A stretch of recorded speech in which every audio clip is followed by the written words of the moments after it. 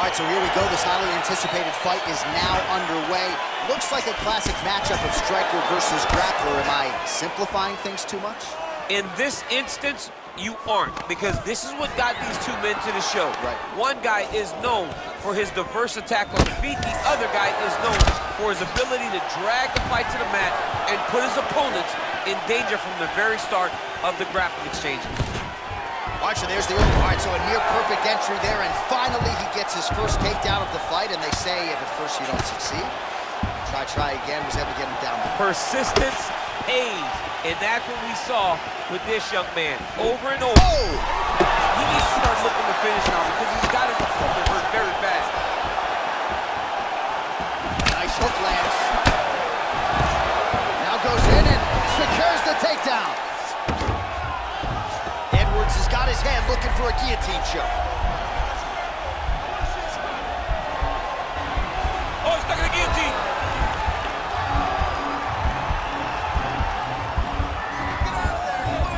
He might get a finish here. Oh, look at this. Jumps over into side mount to try to counter the guillotine. Maybe going with that Von Flue choke, or I guess we should probably call it the OSP at this point.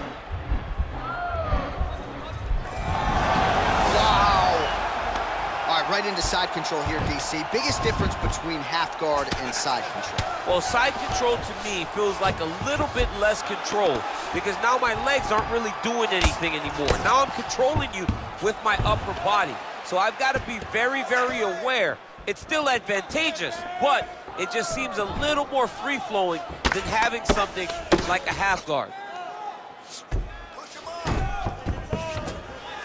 Working out of side control here. His opponent trying to control posture, but you got to be careful here. Oh, man. This ground and pound is good. Probably my favorite striking realm in MMA, and he's as good as it gets. The problem is his opponent is not controlling his posture. He's allowing his opponent to get up, and when he does, he creates this space to land these beautiful ground and pound combinations. Well, there are few things more fun to watch in mixed martial arts than these type of transitions and scrambles on the ground. High-level grappling can really be entertaining. Working off of his back here. Looks like he may try to hip escape. All right, he's got side control here, DC. You know, he's got a lot of different submissions in his arsenal once this fight gets to the ground.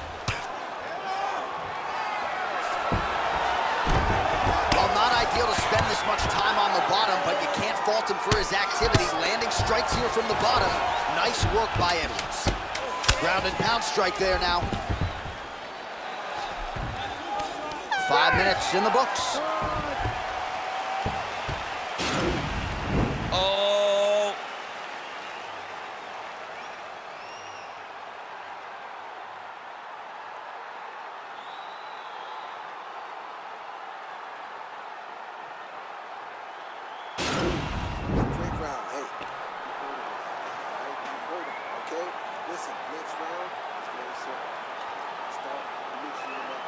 So here we are as our next round gets underway. I would have tapped in that previous round, by the way. I would have tapped it. It was so tight. I cannot believe that he got out of that submission. All right, he engages in the single collar tie. Now he engages in a Muay Thai clinch. You better protect that head. Great job securing the Muay Thai clinch. Watch for big knees to the body and eventually him switching up for the big knee to the head. Oh, he's got it going now. Nice connection there, DC. Another punch landed.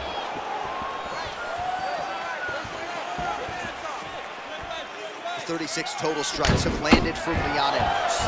And landed with 66% accuracy against Kamaru Usman. Right there, DC, he's rocked. That was a beautiful hook. It landed perfectly, and it hurt his opponent very bad. All right, he closes the distance, gets the single collar tie. Yeah, looks a little wobbly on his feet. Dude's hurt. Serve him up. Go get it. Wow, what a fight. Great punch landed with so much power. Oh, beautiful striking there by Leon Edwards. He has really become a well-rounded welterweight. You saw in the Gunnar Nelson fight how good his wrestling defense was. Leon Edwards is a real problem, DC. Just misses with a left hook there. And an immediate Immediate transition to the judo throw right into side control. He's in side control. He's got a ton of options. A lot of top pressure being applied here.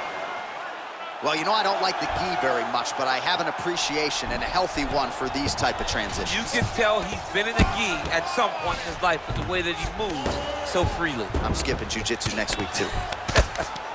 And he landed the right hand there. Pretty good work with the ground and pound here by Usman. Keeping busy here off of his back. Nice offense from the bottom. Pretty good work with the strikes here off of his back by Edwards. Well, you gotta stay busy on the bottom. He's doing it here. Nice punch. Posturing up now. And now the damage is about to start. Solid strike on the ground.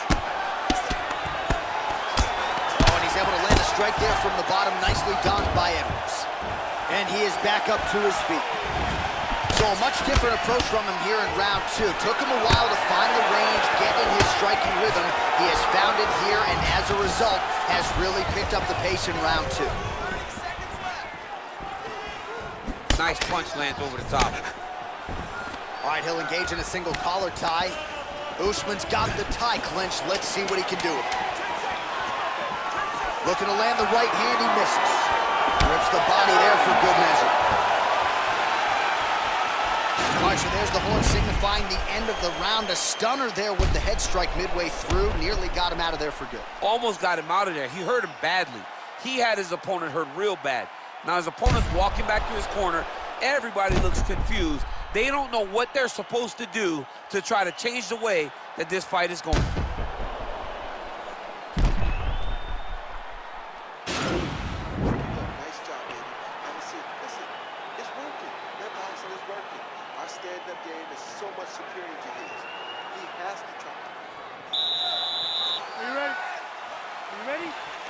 Here we go, third round of this championship fight. Leg attempt. Well, that is exactly how you turn defense into offense. Catches the kick and dumps him on the ground. What a great job timing that kick, driving into his opponent and putting him on his back. Oh, shot to the body connects there. He hasn't really thrown too many body strikes in this fight, but now, as this fight goes on, he is not discriminating, working the body, and those shots are going to count. Great punch. Hard shots landing on both sides here. Stuffs the takedown there. How good is his takedown defense? Edwards gets the tie clinch here. When you're in a clinch, you can pull down on the head and land these beautiful punches to the head. Continues to mix it up, going to the head, mixing in some body shots. Nice job by Leon Edwards going to the kicking game now. Certainly earned the respect with his hands, now changes the level. Full-on mixed martial arts. Yeah. Wow, actually got the takedown. Usman's lower jaw now starting to show signs of got his head. Let's see if he can secure a guillotine choke here.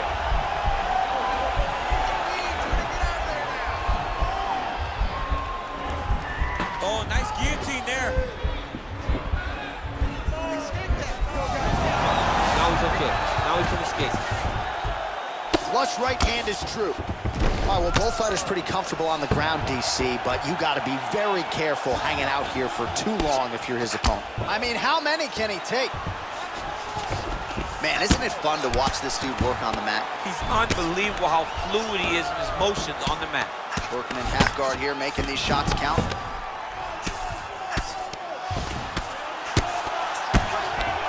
Oh, nice job here staying busy off of his back. Nice offense from the bottom. Useful strike there, the ground and pound on point tonight. All right, so inside the open guard of his opponent. You gotta be careful playing around for too long here on the ground with this guy.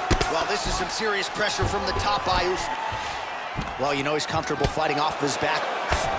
Good work from the top here by Usman. He's putting him in exactly the positions he needs to be in right now. He's able to relax here. And he understands, being a veteran of so many fights, that as long as he's on top, he's winning. He feels like he's winning here. Escape, escape, escape. Nicely done.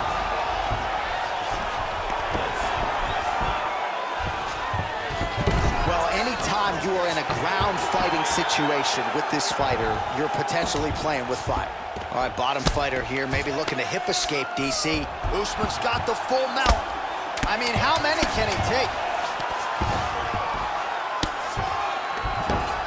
All right, 3 rounds down, potentially 2 more to go. We are headed to the championship rounds.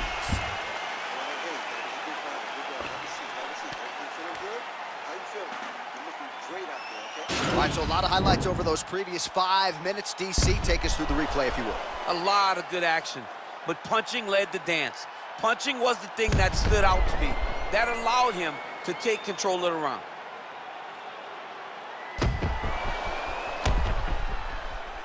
All right, 4th round is now underway as we get to the championship rounds. What is a fighter's mindset when you get to this 16th minute of the fight? This is when you understand that nothing is ever going to be harder. This is the hardest round in fighting. This is going to really test your will and your desire to become champion. Beautiful strike.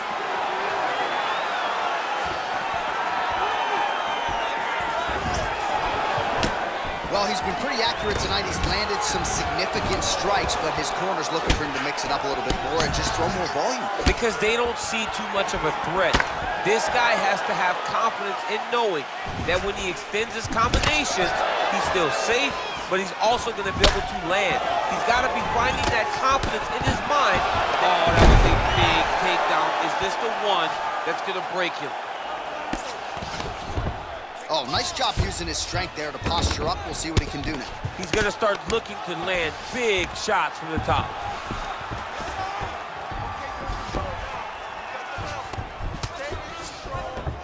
Usman's back in half guard. He's very comfortable here. Strong bottom work here, staying busy. Pretty good ground and pound by him here. He told us on Thursday he needed to be more effective in these situations. Certainly effective tonight. Many people have gone away from this style of fighting. This man has embraced it, and you are seeing why he's one of the best that we've seen do it in a long time. I mean, how many can he take?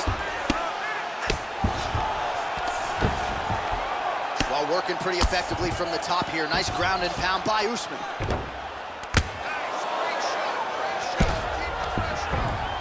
All right, so he postures up here and now figures to rain down some ground strikes. Yeah, the ground and pound will be aplenty from this position. Side control now. Good movement by him here, transitioning very well on the... He's going to attack the triangle choke here.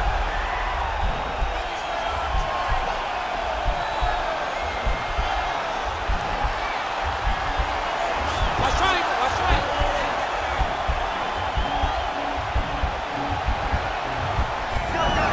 And he's out. Well, you got to be working off of your back. He's certainly doing so here. Nice punch. Man, this is some serious ground and pound here, DC. He's not just staying busy for the sake of staying busy. These strikes are doing damage. Oh, yeah, no pity pat to this guy. This guy's trying to land. He's trying to land effective strikes. All right, so you got to be careful playing on the ground with this guy. You don't want to mess around for too long. I love watching this guy move on the ground. Another nice transition there. Such a high-level grappler. Now the guy's got armbar. He's attacking it on him.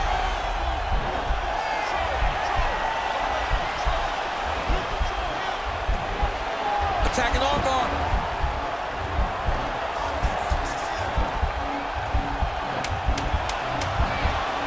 Continuing to try to manipulate the head here. And he's out. All right, no telestrator for DC tonight, but we'll get you some replays. And if you like face punching, that was a good round. Yeah, where's my telestrator, man? I want to draw this action. But yeah, John, you're right. It was the striking. It was the punches that really did allow him to take control of this round.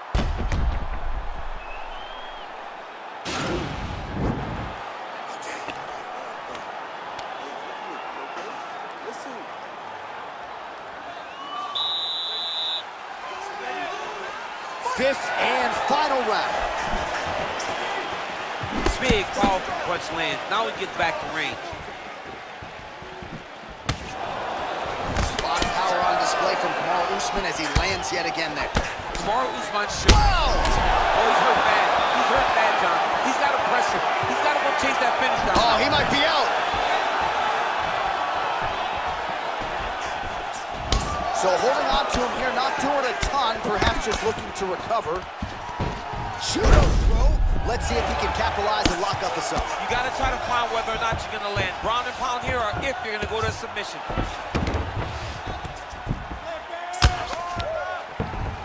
All right, great position for him here. He's got the full mount. See if he can get that ground and pound going. Oh, he's got to get it going, but he can't rush. A lot of times, guys get in the full mount and they rush, they get nervous. They're like, oh my goodness, I'm winning. Reality is, you're winning, but it can change in a matter of seconds because then they can be gone. He's got to drop his hips, be really heavy at the opponent's base, and then just start to work. Make the opponent give his back so that he can try to get his chokes off or find great ground and pound, but very patient ground and pound from such a dominant position. Oh, it looks like he's transitioned to an armbar. You cannot stay in the guard of these great jiu-jitsu guys.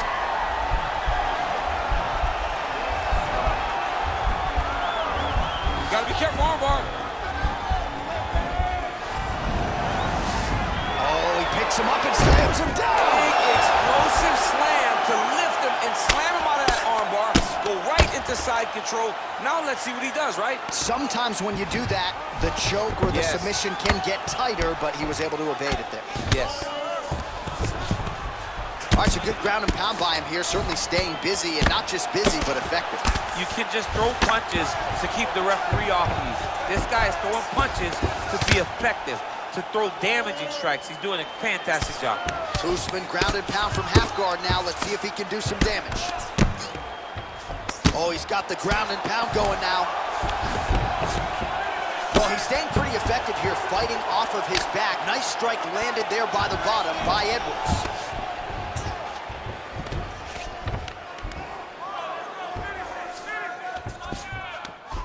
Now the guy's got armbar. He's attacking it on him. He's gonna attack armbar here.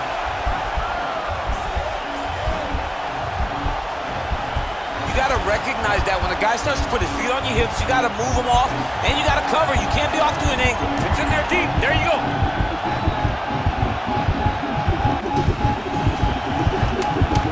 Maybe a late submission here. There it is. So he taps out due to the arm bar tonight. High-level grappling there. I mean, he had to tap. If he did not tap, this man is not opposed to snapping his arm. Right. Sometimes it's better to live to fight another day, but hats off to this fighter on a great submission victory. Kamaru Usman! All right, let's take a look back at the replay as he gets it done by submission tonight, champ. He was able to get the fight to the ground exactly where he wanted it. Eventually, his opponent gave him an opportunity to get a submission. He did that, and he should be very proud of the work he did tonight in the octagon.